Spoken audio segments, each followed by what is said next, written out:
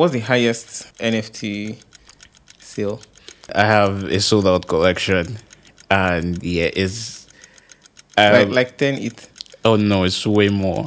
Like it's a lot.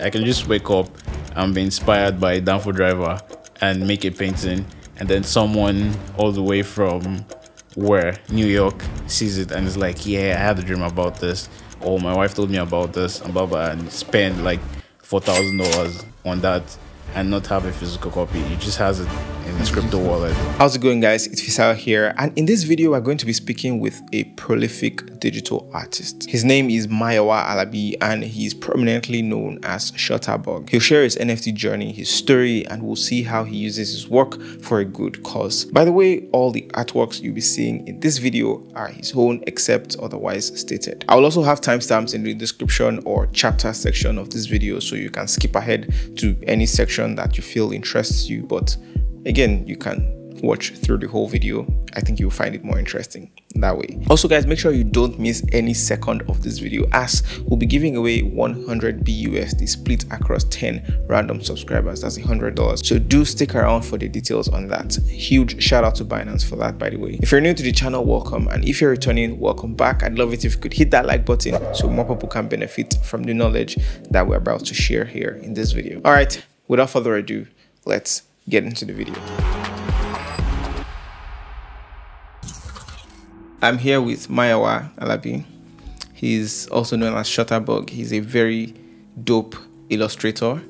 We've known for how many years now? Give or take 8, 10. I learned graphic design from this guy. We worked in the same company once. Yeah, we as did. well. In the same building. In the same building, sorry, not the same building. company. Yeah. I was in Fitted Design Agency, and you were in CC Hub. Yeah. Back then, Mayowa was the person that I was looking up to, like, oh, I want to design like this guy. You were the one that introduced me to Gotham, the font. Oh yeah. I love that font so much. I use it in everything. Let me shut up now and let me let you introduce yourself. So in your own words. So before I introduce myself, I have to say, so without further ado, let me introduce myself. Okay. So I am Mayowa RB, aka Shutabug, aka Omolokpe, aka Omonigo. Sorry. I have a lot of things, but I guess people know me as an artist. But apart from being an artist, I am, like you said, I'm also a graphic designer. I dabble into photography, video editing. What else? I feel like I'm forgetting stuff. I once tried to dabble into coding, but it looks like further maths, so I quit. So yeah, I'm also an upcoming DJ and music producer and video director and university chancellor. I have a long list of things I want to do with my life. So yeah, fair enough. But yeah, I guess most people would know me as Shutabug, the artist. So I would say that I really love your illustrations, by the way. I have one on the wall right there.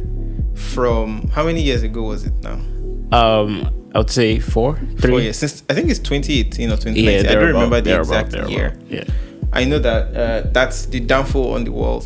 It's one of my favorite digital arts, and I just had to bring it all the way from Ikorodu to this place to hang it on the wall here. Appreciate it. I really like it. It reminds me of the good old days. The good old days.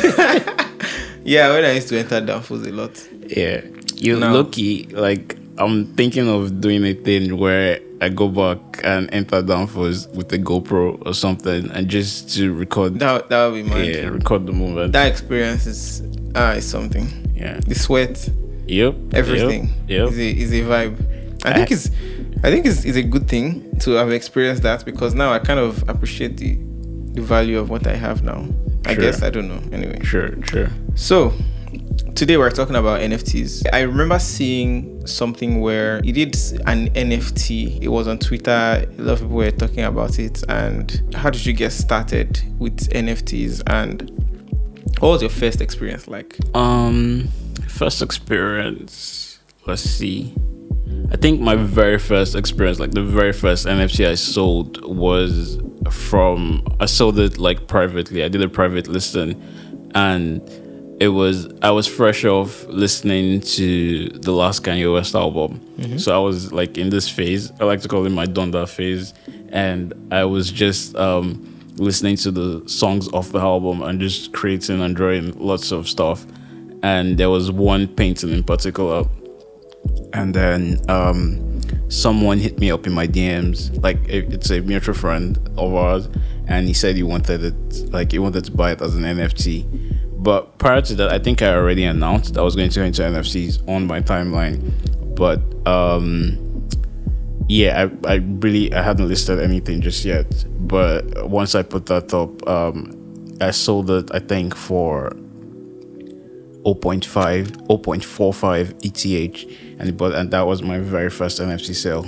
And then so I had a game plan. My plan was to sell just 10 illustrations as NFTs, because I was very skeptical, because I've seen, like, it felt, I guess it's the way I valued myself at that point in my life. Like, it felt too good to be true. I've been, like, making so much money from these things. Like, why haven't people hit me up already to buy them? So I was very skeptical, and my plan was to just sell 10 of my illustrations as NFTs.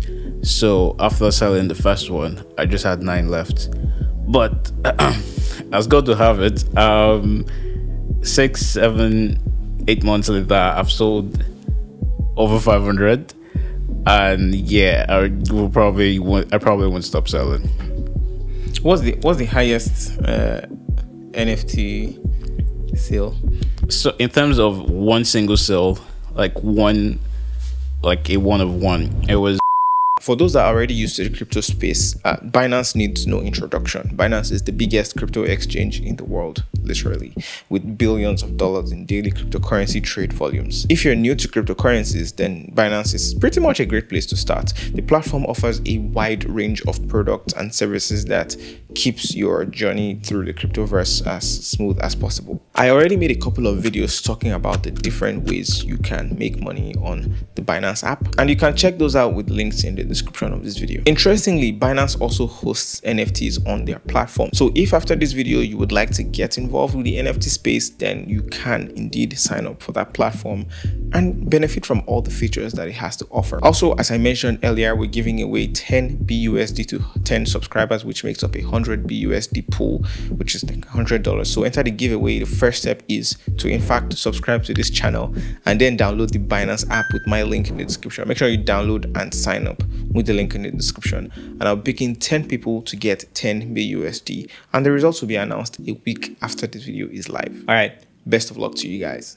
So in terms of one single sale, like a one of one, it was 1 ETH. Oh, okay. Yeah, but then I have a sold out collection, and yeah, it's like 10 ETH. Oh no, it's way more.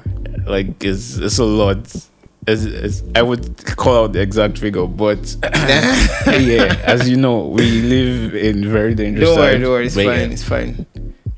Wow, that's very cool. I think that's very cool to see that digital art is really thriving in Nigeria. No, not Nigeria. I mean, the world is global already. Yeah. So that's very dope. So how do you feel? How do I feel? On top of the world, like, come on. I feel like I'm blown. No. So honestly, I feel like the goals I set for myself, like NFTs, just brought them to me much faster. Like, I would like to think I was really on a very good path of success with digital art and graphic design, and I kind of had my life put together. Like, I knew like what I was going to be doing for the next 3-4 years, but with NFTs, like, the financial backup I needed, like, that process just came faster thanks to NFTs. And now I have like the luxury to pick up DJing, for example, and a few other things I want to learn while still doing digital art. So yeah, that's really, really dope. Seeing how you went, from one private sale all the way to 500, over 500 sold out. That's very dope. What would you say, like, in your opinion, gives an NFT value? So it could be different things, really. So for one thing, it could be the artist. Let me use Banksy as an example. He's not an NFT artist. He's a regular artist that most people know. So imagine if Banksy today announces that he wants to make his first NFT. The type of people who would be willing to purchase it, like, I can't even think. Probably going to be the highest selling NFT ever if Banksy wants to do it. So on one hand, you have the artist, and then on the other hand, you have the collector. I guess this ties to how big the person who buys your art is, like in the real world, so to speak. So an example again is if I decide to put up an illustration and Barack Obama decides to buy that as an NFT. So yes, even if I am an artist that stays in AJ City, for example, and I've never made a sale in my life, the fact that Obama has seen an illustration I made and has decided to buy it, like, I've blown like that. So there's that. And then I think the third thing is the art itself. I guess for some part of the NFT world, the apes and the punks, for example, are selling. Like, it's not because I don't want to slander anybody, but okay, let me just rephrase. I think and circle back. Do you want to say it's not because of the art? Like, people are just using it to make money. They want to buy and sell. Yeah, so there's that, exactly. So it has become more like a financial statement, so to speak. It's like having an iPhone, for example. It's more of a statement piece that look, I have an iPhone 13 and you're using a Pixel or you're using a Samsung. But in some other cases, I know different artists that like will sell high value stuff because it is art. Like, whoever is buying it isn't buying it because he wants to resell this particular art piece. But whoever collects it, is actually collecting it. It's like a Mona Lisa, for example. Like, you can imagine the first person to ever own the Mona Lisa. Like, he probably bought it because, yes, like, I saw this illustration, I saw this piece of art, and something in me connects with it, and I want it, and like, I must have it. So I guess those three factors determine exactly how an NFT is valued, either the artist, the collector, or the art itself. Like, if it's just some great piece of work that speaks for itself. What do you think about those who buy NFTs to sell? Like, who arbitrage NFTs, they buy to sell higher? I mean, it's a good thing. I feel like it's still bringing like the much needed buzz to the NFT world, because I would be lying if I said money doesn't like impact NFT, like the NFT space. So it is a good thing. I guess it just becomes a problem when it becomes the only thing like people are there for. Like, so it's like you can imagine a situation where in future people just come and they are buying art not because like they have a personal connection with it or because they want to support the artist. They're just buying it because they know that if they resell, they're going to make 10 times the amount they bought it for. I guess that's when it can become a problem, which is also a good problem, I guess. So again, I don't think it's anything too negative. It's a good thing all in all. Okay, so do you think NFTs are the future for art and collectibles? Yeah, I think they are, because I'd like to say every day is day one with NFTs. Like, at the moment, everyone thinks like art is at the forefront of what people think NFTs are, but in the future we're looking at a situation where people already buy land in the metaverse. NFTs, like, art is just one phase of what NFTs could be like. So yeah, I think it's the future. And even if you bring it to the real world, like no shade to anyone again, but like the traditional collectors, they are finally what's the word now? Accepting digital art. Like, yeah, they're finally taking us as one of their own. Which 2-3 years from now, I would say it was probably impossible to get a digital artist into a traditional art gallery, because like the labeled digital art as fake, because it's like because it's easier to make, so and it's not actual art. But now everyone has seen the money coming in, And now, so they're saying, yeah, it's real hard. Like the fact that you can chill with the big boys now. So yeah, we've accepted you. So yeah, it is the future. And yeah, again, it's day one. Every day is day one, and the possibilities are limitless. Do you think you can retire with NFTs? Like if I'm being honest, I should have retired. Like, yeah.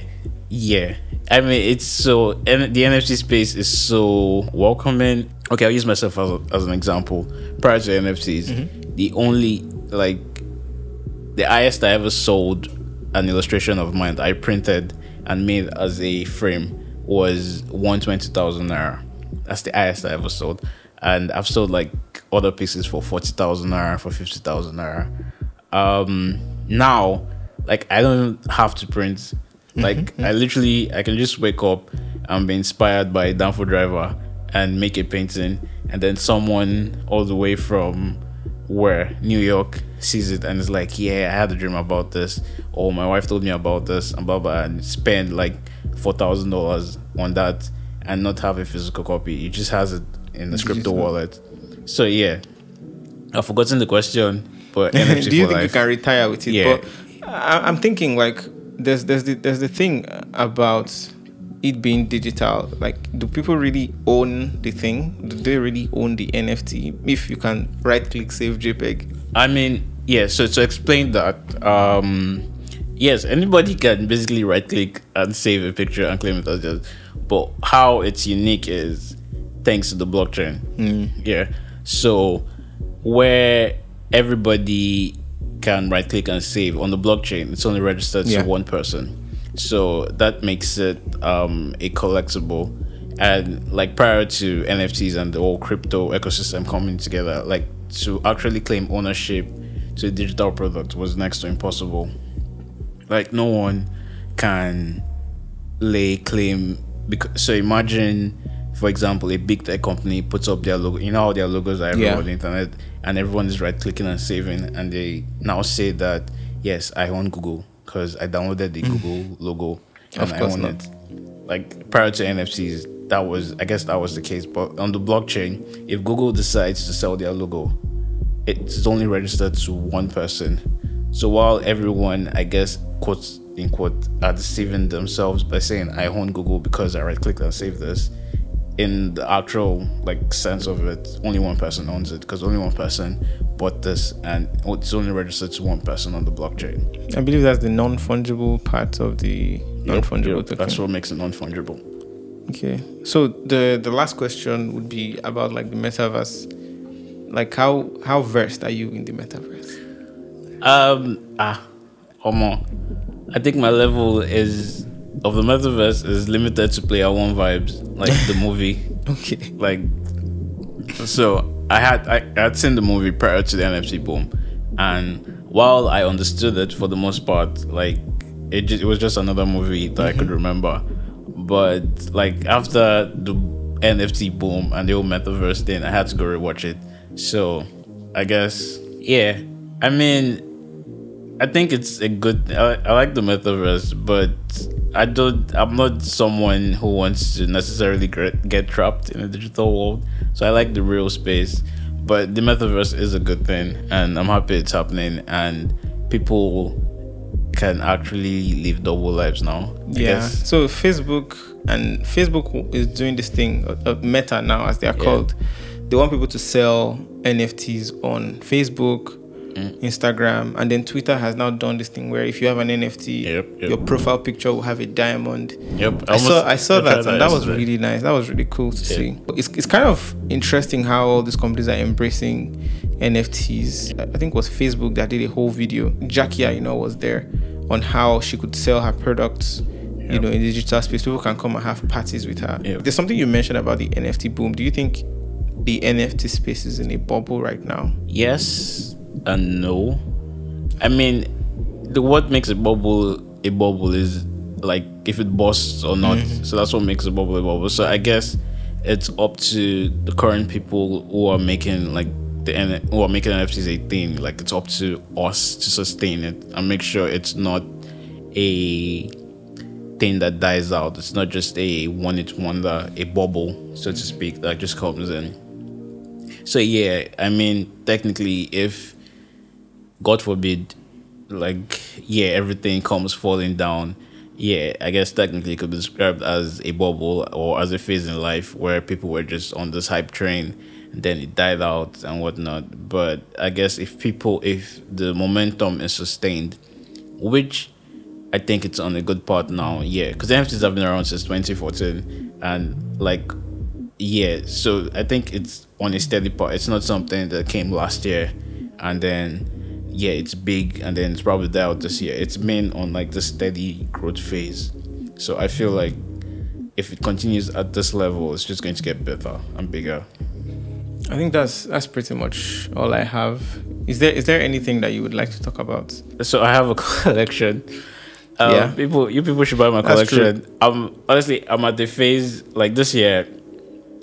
I want to do more collabs as opposed to doing personal stuff in the NFT space. I feel like I've put enough out there for the world to see as NFTs, and like, yeah, I just want to take a step back now and just create for the fun of it again. Oh, that's true. Speaking of like partnerships, I saw something you did with Tunde. Oh, Chess. yeah. How is that working out though? Again, hey, yes, so we've not made any sales yet, so you people should come and help. And so yeah, so the thing with Tunde, so that's all for charity. That's for his Chess and Slums project. So we have, so I did a call out to other NFT artists on my timeline, and I'm like, yo, you guys can make art like just related to this, and then we can sell. Then whatever we sell it for, all the donations go to Tunde, and you can use it for his Chess and Slums project. Like, that's what it's entirely about. So basically, I'm getting 0% from this. All the proceeds are going to Chess and Slums.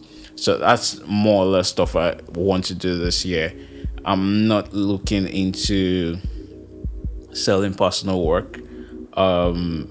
But like, yeah, I'm open to collab with charities and other artists, other upcoming NFT artists, because again, I've noticed I have a platform, so I would like to help people as much as I can. That's pretty much it, guys. If you do want to support the charity which we mentioned by Tunde, the Chess in Slums project, it's a cool one and it's helping kids get out of the slums. I'll leave links in the description below for different ways that you can support that cause. I'll also leave links in the description to Mayowa's or Shutabug's collection, and you can see his social handles as well. By the way, everything would be in the description below. Please support his work and feel free to reach out to him if you would like to hop on collabs. If you enjoyed watching this video, be sure to hit that like button so more people get to see it. I do have a more detailed video explaining the nitty-gritty of NFTs coming soon, so please do subscribe and turn on notifications by hitting the bell icon beside the subscribe button so you don't miss out on that. And if you made it to this point in the video, do drop this eye emoji. You are the real MVP. Thank you so much for watching, and I'll see you guys in the next video.